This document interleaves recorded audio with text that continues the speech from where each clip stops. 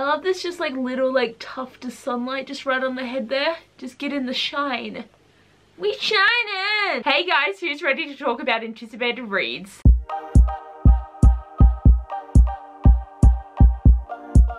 These videos come around way too quickly. I don't understand how April is literally only a couple of days away, but I'm excited because I have 12 books that I am anticipating for the next 3 months. But they're actually only books that are coming out in May and June because I don't actually have any anticipated reads for April. Like, there was some, but they got pushed to later in the year, and now I don't really like have anything that I'm keen for in that month. So we're only going to be talking about the books for May and June, and there is 6 in each month. And I'm just excited to get into this video and talk about some books that I'm excited for, even though I haven't been reading a lot, because I think I've read 2 anticipated reads so far this year, but I've had like already a lot, so we'll see how this goes. The first book I want to mention is Blade of Secrets by Trisha Levenseller, which is coming out on the 4th of May.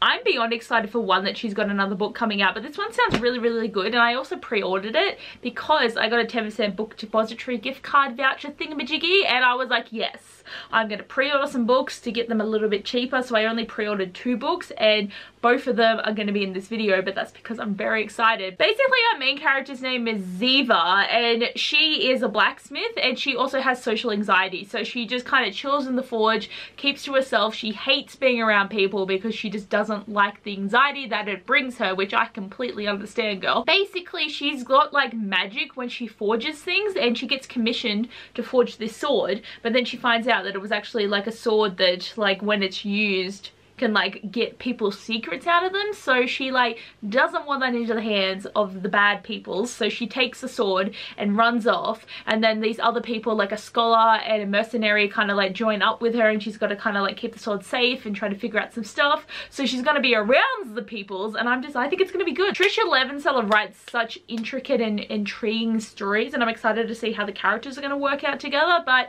it just sounds so good. Next book that's also coming out on May 4th is Heartstopper Volume 4 by Alice Oseman, and this is the other book I pre-ordered because I need it. I want it to be sent to me as soon as humanly possible. Like, I need to read it so badly. I need to see how my boys are, and I know it's going to be really sad because Charlie's going to have to start dealing with his eating disorder and the anxiety that he is going through at the moment, and I'm excited to see how it's going to like bring Nick and Charlie closer together. But I also feel like Charlie's probably going to lash out at Nick, and it's going to be like really hard on both of them, and just like, I'm sad for my babies, but I still want to see where the story is going to go. Like, I'm so excited. Okay, the next release is also coming out on May 4th, but this is the last one, I promise, that are all coming out on the same day, but it's Just Last Night by Maharia McFarlane. So I read a book from her last year on audio that I really enjoyed, so I hope this one comes out on audio as well. But I really enjoyed the story from her that I read, so I'm very keen for this, and I don't actually know too much about it. This is why I'm like Googling some of them to make sure I'm giving you the right idea. Basically, the way that they're describing it is the characters are Eve, Justin, Susie, and Ed, and they've all been best friends since they were young, and they're now in their 30s and they're as close as ever. But Eve is actually in love with Ed, and like she wants to kind of move on from it, but she hasn't been able to, and she's been in love with him for so many years. But then in an instant their lives change, and this is what's getting to me, because it's like, does someone die, does someone move on, does something happen? Like, I want to know what's going on there. And they say in the aftermath Eve's world is upended, so I wonder if Ed dies. Like, that's my theory right now, that Ed may die, and then she has someone from her past life that comes into the story, and then it's like her future veers off differently. Like, I'm confused by the premise because there's a lot going on, but also not a lot. So basically there's some accident that happens and probably someone dies, and then her life goes in a different direction, and I just want to know what the thing is. I want to know what the direction, what the story, what's going on there. I'm intrigued and I'm keen to read this. The next book I'm really keen for is People We Meet on Vacation by Emily Henry, and this comes out on the 11th of May. So this is the author that wrote Beach Read, which I do really want to read, but I haven't bought a copy of it yet, but I want it to happen. Basically with this story, Poppy and Alex are our main characters, and they are like a very unlikely friendship, and I just want to say the way they describe it is, she's a wild child and he wears khakis. I'm like, what? Is wearing khakis actually a personality trait? Like, when did that become a thing? And it's always the joke that you say, oh, but they wear the khakis, but like literally it's there, and I'm like, what? They are a very unlikely friendship, and they've been friends for like over a decade because there's like some car accident that like brought them together or something. Every year they go on a 1-week vacation together, but then 2 years ago something happened and they have not spoken to each other this whole time. But Poppy is like not really been happy since the last vacation. Like, she's been in this real rut, so I think that they're gonna go on another vacation and they're gonna have to kind of like get their friendship back to the way it was, and obviously something really bad happened, and who knows if Poppy did something or Alex did something, but I'm sure they're gonna like have a romantic little thing happening there. But I'm very keen. It just sounds cute, and I just like these kind of stories when they have a falling out but then they come back to their friendship or a relationship, because I think they were friends the whole time and now it could be something more. But it's just the intrigue of what went wrong that always gets me. The next book I'm really excited about is Malibu Rising by Taylor Jenkins Reid, and this comes out on the 25th of May. And I did mention this book in my 7 on Sunday where I did like my top 7 of the whole year, but all those are going to pop up again for whatever month they actually come out. Basically anything that Taylor Jenkins Reid is going to write, I'm going to buy. I'm going to read it. I don't care what it is. It could be about anything and I will literally pick it up. The premise of this book basically has 4 famous siblings throw an epic party to celebrate the end of the summer, but over the course of 24 hours their lives will change forever. I don't need to know much more than that, but the thing I like is there is an Easter egg here, because Mick Reaver is the father of the 4 siblings and he was one of Evelyn Hugo's 7 husbands. So I like the way that she is like pulling that plot together, and I wonder if he's going to mention Evelyn Hugo, because I would really appreciate that, even though their marriage was very, very quick and not a lot happened there.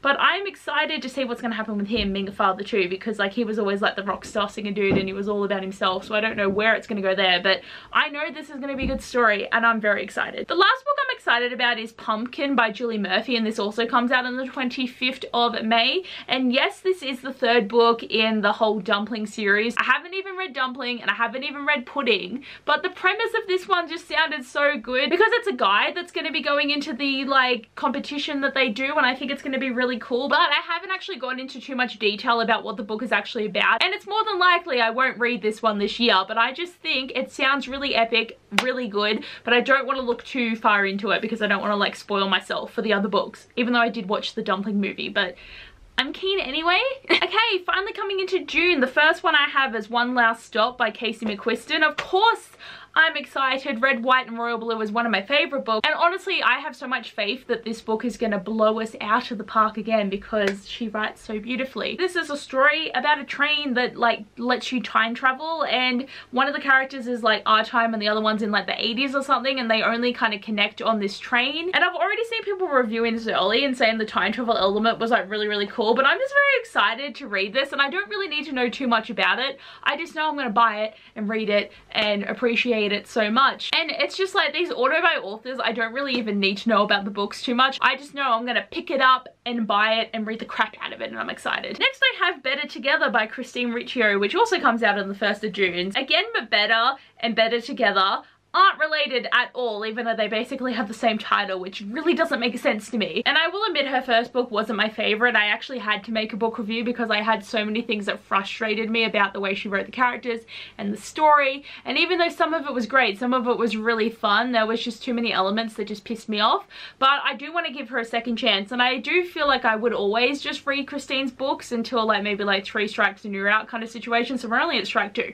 So I'm very excited about this, but the premise is really cool because it's Freaky Friday meets The Parent Trap. Our main characters are Siri and Jamie, and they're sisters, but when their parents got divorced, they got split apart and they haven't seen each other for over a decade, so I assume they know about each other. Basically, when they finally meet up again, they want to kind of switch lives, and then they actually do switch bodies with like the Freaky Friday thing, and they start to really like fall into each other's lives, and like they have crushes on their other one's best friends, and things kind of keep happening. And I feel like it's gonna get more complicated as I get through this book, but I still want to give it a chance because the premise is very intriguing, because I do love The Parent Trap and I do like Freaky Fridays. They're 2 movies that I really enjoy, and it's funny because they're both Lindsay Lohan movies and I just love them both of them. Next I have another June 1st release, because we like to have all our books released on the same day, but that is Instructions for Dancing by Nicola Yoon. It's been an age since she has brought a book out and I am totally excited for this, and it's about dancing. So our main character Evie just doesn't believe in love, and it's like, yes, you're a teenager who doesn't believe in love, like, oh, this is so sad, but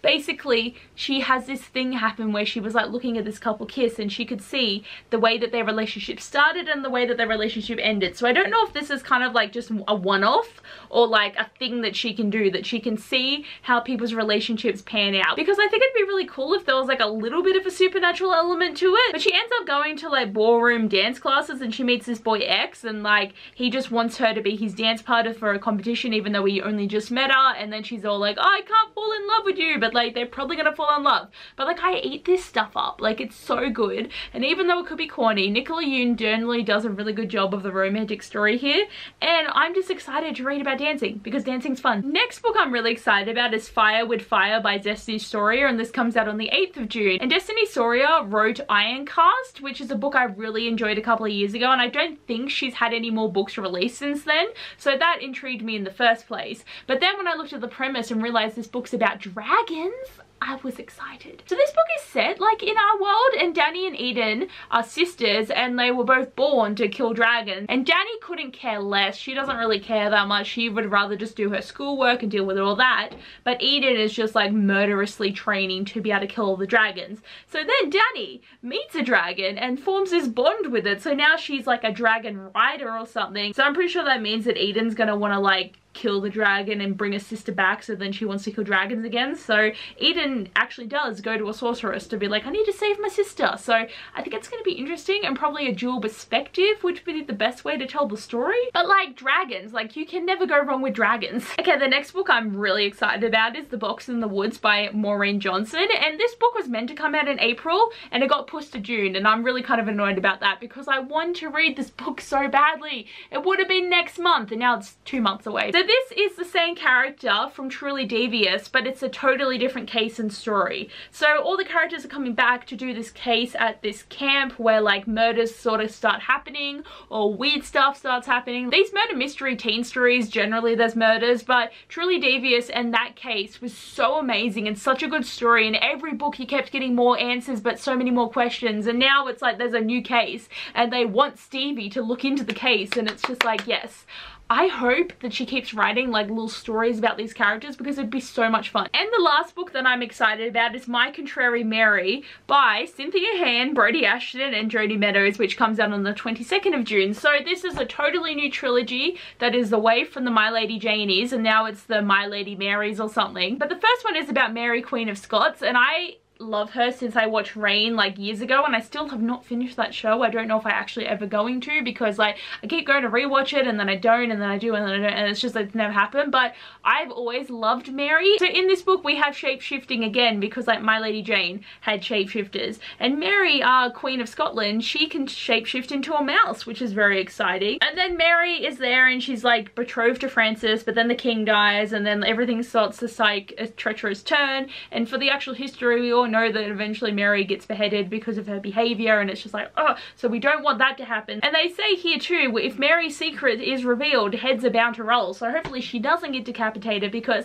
this is what I love about these stories, is they take a character that we don't really know too much about, that always has like an untimely end, and then they shift it and change the story into something really cool and humorous. And I'm just excited, like I need this book in my life right now. So guys, that is all of the anticipated reads that I'm like really keen about, and I don't know when I'm gonna buy them, because I've been really trying not to buy books lately because I'm not reading anything, so there's no need to keep buying new ones, and I literally have no space left to put them. Like, it is struggles to want to buy the new books, but I've got nowhere to put them. I bought some books at the start of the month that were like 2 of the pre-orders and 3 other books that have already turned out, but really I've been doing pretty well, and I haven't actually been doing like a lot of online shopping, so I'm proud of myself.